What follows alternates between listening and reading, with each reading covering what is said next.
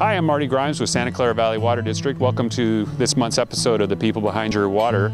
This month, naturally, we're going to be focusing on water conservation and how you can help us get through this drought that we're in. It's a very serious drought. The governor has declared a drought emergency. So to help you, we have lined up some of our staff from our water conservation unit to talk about the many programs that they have available to help you. And we're going to go out to a home and take a look at the WaterWise House Call program, which is one of our best programs for you to learn how to save water both inside and outside the home. So stick around.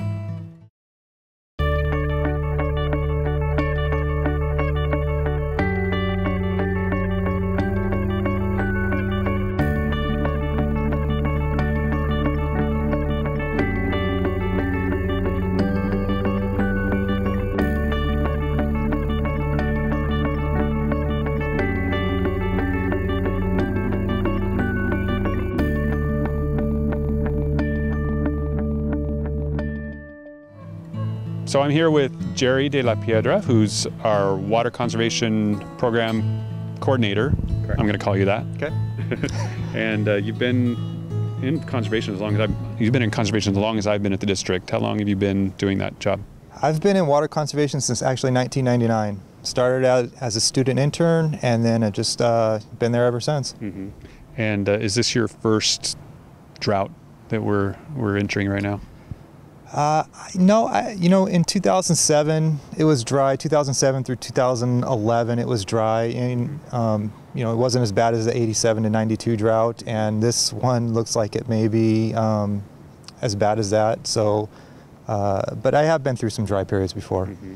So, what's your perspective on how this community, how this county is going to make it through this drought?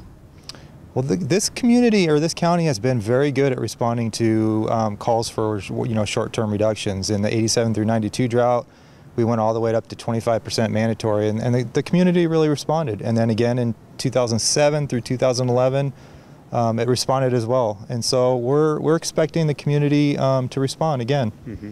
And what kind of response do you expect? What makes a difference? The little things. Everybody does their little part. They shorten their showers, they turn off the water when they're doing certain things, they reduce their landscaping irrigation. Every little bit counts, and it all adds up, and it really, when you add it all up, it really makes a difference. Mm-hmm. Now, what about people who have already done everything they can? You hear from people like that, right? That say, I can't save anymore.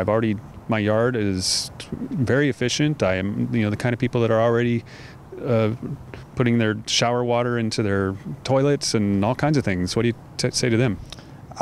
I would say, it's interesting you bring that up. A couple years ago, we had a Mercury News reporter that contacted us, and they said, we want you to come out. It was during the 2007-2009 drought. And they said, we're already very efficient. We have all the high efficiency fixtures. Our landscape is all on drip. We do an excellent job. You're not going to find anything. We're excellent. And they wanted to do a story on it. So we went out there, we sent out our technicians. I was out there myself, and we found a whole bunch of things that they can improve on.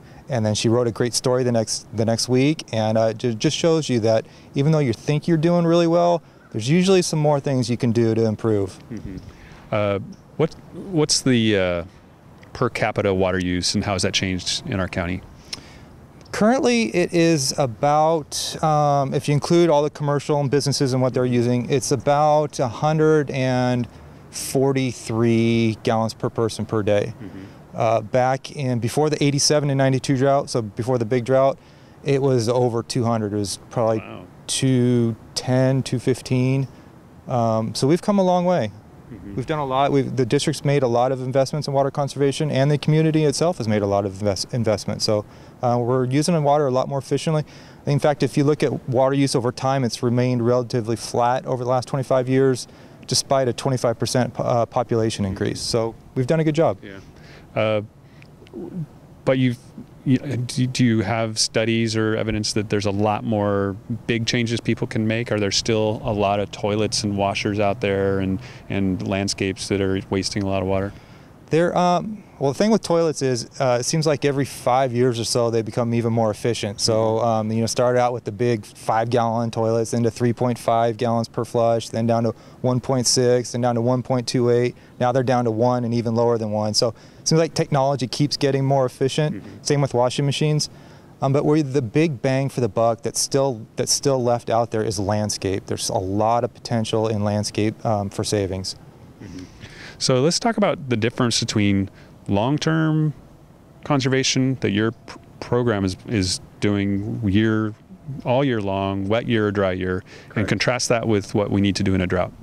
Yeah, our long-term programs really focus on trying to make conservation a way of life, and we do that through our programs where we offer technical assistance, we offer rebates, we offer advice, we do the Waterwise House Call program, we have rebates for toilets and landscape, etc. So that's sustained savings that we can count on year after year after year after year, and we know it's going to be in place. And you actually count those savings, you actually quantify those, and you have goals for the future. What are the goals? Yeah, we track every device, every program, everything that we do, and it has a water savings number associated with it. And then we track on an annual basis of how we're doing, how much water we're saving. Mm-hmm. So right now we're saving about 56,000 acre feet a year since 1992. That was when we started. Yeah. And then our goal is to save about 100,000 acre feet a year by 2030. So we're a little over halfway there. Mm-hmm.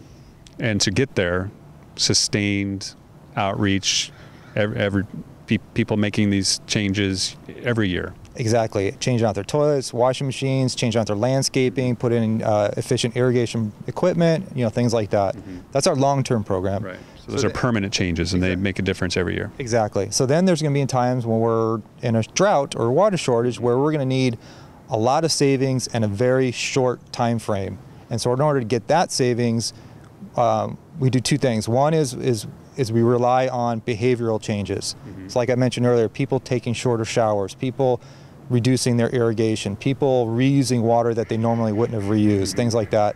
Only washing their dishes or in the dishwasher for full loads and washing machines full loads.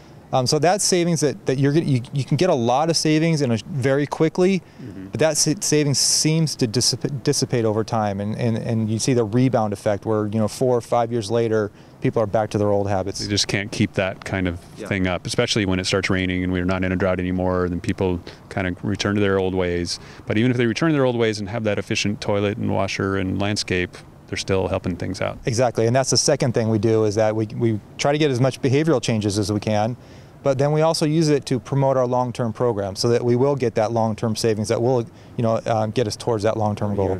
And you have programs for businesses too.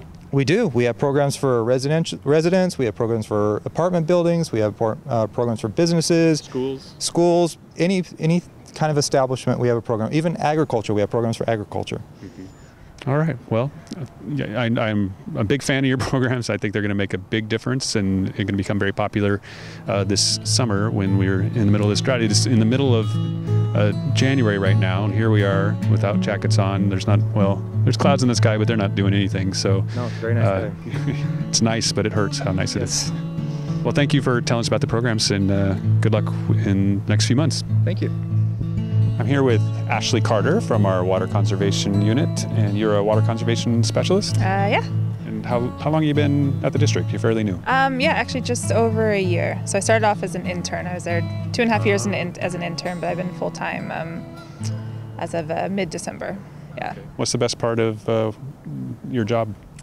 I have a background in landscaping, so it's really nice to do the landscaping program and still get to talk to people about their landscapes and talk to them about the plants and water conservation specifically in it. So it's a lot of interaction with people, which I like.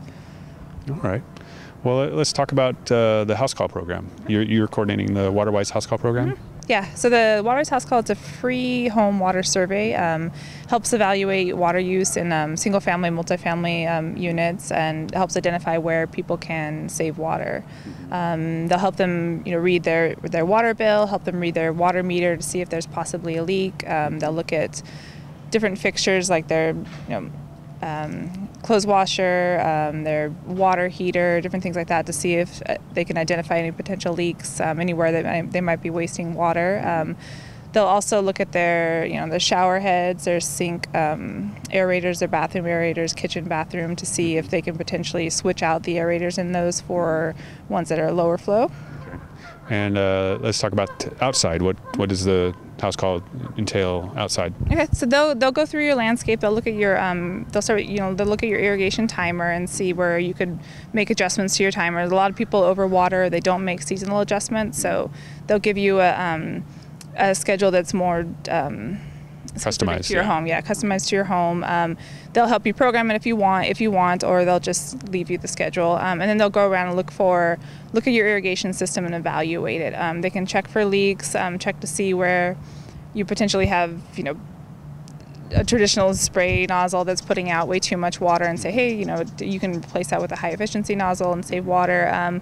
They can do a catch can test in your lawn area, which is essentially putting out little containers kind of all over the lawn, and they turn it on, test it, and check for efficiency. So you might have, one area of your lawn that's getting a lot of water, another area that's not getting very much, but you're constantly overcompensating water too much to get that one dry spot. So they'll help you identify how to adjust your sprinkler system so that you're watering more efficiently. They'll also at the same time get them pre-approval for the landscape rebate program. So that's one thing also. So they'll measure the landscape area, they'll measure the lawn, they'll note what type of irrigation system they have in place, and they'll note if they have an irrigation controller on site. And all that information we use as far as pre-approval for the landscape rebate program. So you kind of... All right. And it's all free. Mm-hmm. Yeah, it's all free. San Jose Water customers, there's actually an equivalent program that San Jose Water customers would go through, so it's a water watcher audit. But otherwise, everybody else in the county can go through the WaterWise house call program. Okay, and on the landscape program, just to make sure everyone knows that to take advantage of the program, you need to first go through that process of getting a pre-inspection and filling out an application. Tell us about the process. It's essentially a 3-step process. So it's the pre-inspection, and then the application approval, and then a final post-inspection. So the pre-inspection, like I said, we need to be able to come out and verify what you have existing, because it's all upgrades. So you need to have existing equipment in place, existing controller, or if you're removing your lawn, we have to be able to measure your living, green lawn at that time. Once we get that, we'll give you an application packet, and in that you essentially just kind of, fill out your customer information, let us know essentially what you're doing for your project. It doesn't have to be extremely detailed. If you're, switching out 50 nozzles, kind of right in there, we're removing 50 nozzles, but just some sort of an idea so we can look at it and say, okay, this meets our criteria, and then once we have all that in, we can approve your application, and you have 90 days basically to complete your project. Well, it's with the weather we've been having and the drought that the governor declared, it seems like your program is going to become more and more popular over the next few months. So I hope you're ready to expand. Yeah, yeah, we've been pretty busy. We increased the rebate amount, so it's $1 per square foot now instead of 75 cents per square foot, and we actually just removed the maximum rebate amount so people can convert more. It used to be a limit on it, and now we've kind of removed that because more and more people are contacting us and we're wanting to remove more than residential sites like 2,000 square feet. They want to remove more than that, which is great, and we'll work with them to do that. Okay, well, great. Well, thank you very much, Ashley. It's a great program, one of our most popular programs, and we hope people will consider taking advantage of the Landscape Rebate Program and get a WaterWise house call. Great, thanks. So we're here with Karen Coppett, one of our water conservation specialists at the Water District, and we're at your house. Right. And we're at your house to show folks what a WaterWise house call actually looks like, and you're going to let us use your house today. Exactly. And we want to invite people to sign up for this free WaterWise house call program. It's easy to do. The technician will come out to your home by appointment and look at your water use indoors and out. And that's what we're going to do. And this house is new. You've only lived here a short time, so any water wasting that we might find is certainly not your doing. It was left here. You found it was like that when you found it, right? That's the story that we're sticking with. Yes. Okay, great. And one of the things you're going to do is really exciting. If we can pan a little bit, show what we have here. This is a lawn in the front yard. And what are you going to do with this lawn? We are taking out the lawn, and we are taking advantage of our landscape conversion rebate.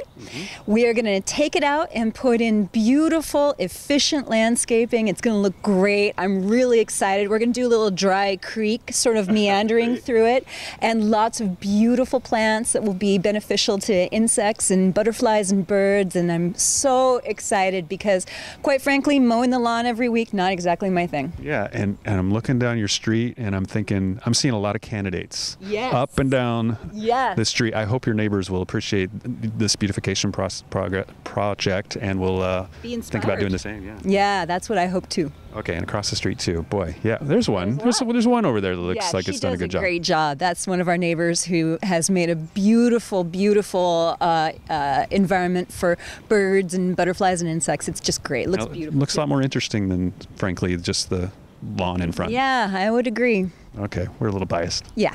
Okay, so we have our WaterWise house call technician here, Drew, and let's go talk to Drew. He's going to walk us through some of the basics of the house call program. So, Drew, thank you for being here this morning. Hi, thanks for having me. And you're with Conservision, which actually operates the program for us, the Water District. Correct. And so, how do we start? What are we doing here in the front? So usually we'll start in the front. Typically we'll go with the homeowner and we'll ask you for your water bill. You can just look at me. So, yeah, I was used to yesterday. So usually we just ask you for your water bill, the homeowner for the water bill, so we can see how much water you're currently using, and then we'll look at your water meter today to get a reading and then compare consumption, say over the past month usage, and also check for leaks. Okay. And then we'll go into inside the house and work through. We'll check out the efficiency of your showers, your faucets, your toilets, and then also your washing machine, and check your water heater, make sure there's no leaks there. Okay, so first we're going to go to the water meter over here. Yeah, we'll grab there.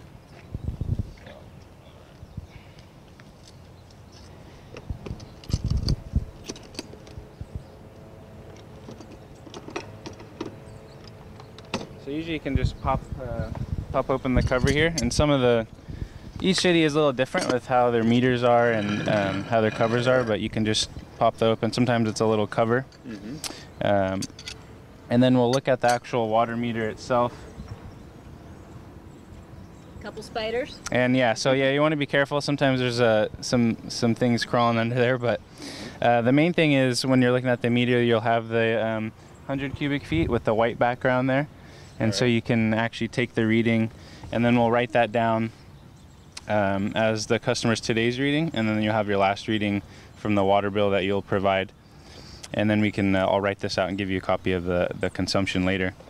But basically we'll check for leaks, so there's a little triangle sometimes, or a blue wheel or dial, and that will be a leak or flow indicator. Whoa. So if that's leaking, if something's running or water's flowing, it'll start spinning. Wow. And so it's very, very easy to read, and also very good to check your house, or whole house, for leaks. Mm-hmm. And so it looks like good news. It looks like good news right now. So I don't see any movement, and if there was, then we would definitely check as many things as we can in the house. Okay. So Karen, you didn't leave your shower water running. You're not just Thank goodness. Good. Okay. Yeah. All right. Good start. Well, let's move on inside.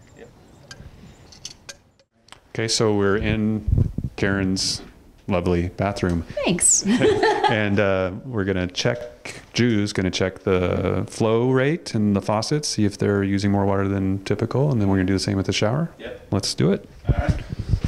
So you got a handy dandy little bag here, mm-hmm. and it has the little lines of the gallons per minute, so you run the faucets fully on for 5 seconds, okay. And then it'll fill up to the line, and you'll see where we're at. So we'll try this one out. All right. Looks like we got an aerator in there. Some people don't have an aerator, and that's definitely a big waste, right, Karen? Right, and that's an inexpensive addition to a faucet. Put a nice aerator on there, and you can cut your water use by a significant amount. So we're looking for about 1.5 gallons per minute, and it looks like it's just on that, so kind of about where this line is. So the lowest it shows us is 2, so I know usually about a little bit under there is about 1.5. So this is what we would recommend, or we would change out with our aerators. We have free ones we give out. So if this is old or missing, I'll put it on for you if the customer wishes, and then you'll have saved water. All right, Karen. And there's no charge at all. So far, so good. We're doing good. All right, let's go to the shower. Yeah. But we'll check the shower next. Looks like a low flow shower head, right, Karen? Yeah, you can usually tell when things are on lower flow. You can just tell, at least by experience. But, the proof. We got the proof for the bag. So you're just counting 5 seconds in your head there? Yeah. You can. Sometimes you can. If I had a partner, I would use a stopwatch, but I have a pretty good in my head. So this one looks like it's just about 2 gallons per minute. So that's where we also recommend our showers to be more of a water saving. Typically, most of the new showers will be 2.5 gallons per minute in the stores.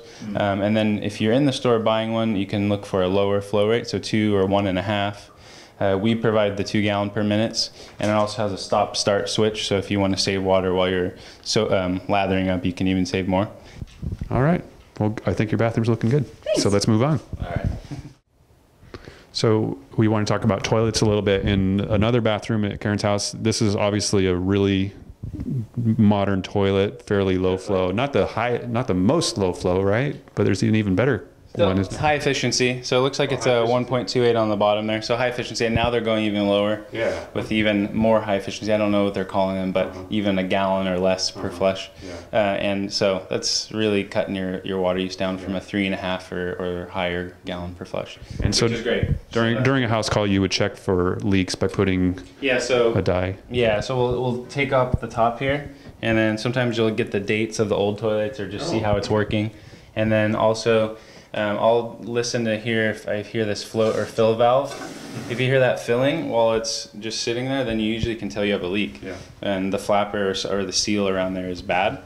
So definitely for homeowners, just listen to hear if your toilet's running, making noise, you know it's probably leaking. So that's really, it's the easiest thing, but you can also use the dye. So you just put this in the tank here, and it'll dissolve. So it's a little blue pill that so just couple little puts some ink in the water. Toxic, it's fine, and then it just sits in there, and then you'll wait to see if it shows up in the bottom, bowl. Yeah. And if it doesn't, then you know it's not leaking. If it does, then you know you have a leak somewhere.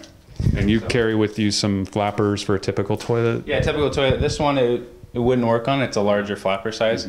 We have them for most of the toilets from probably 2005 before. The new designs are larger now. So, but we do carry them for most toilets. It'll fit. So just in case. If you don't have a toilet like this, if you have one of those old ones, 3.5 gallons, even more, whatever, you can look at our rebate program. We will actually help you get one of these good high efficiency toilets. And they actually flush very nice. The new designs on most of them are even better than the old ones. So I recommend them. Previously, people were concerned about the efficiency or effectiveness of the toilet, but these ones work really well. Yeah, you don't have to flush twice for the new designs. So all right.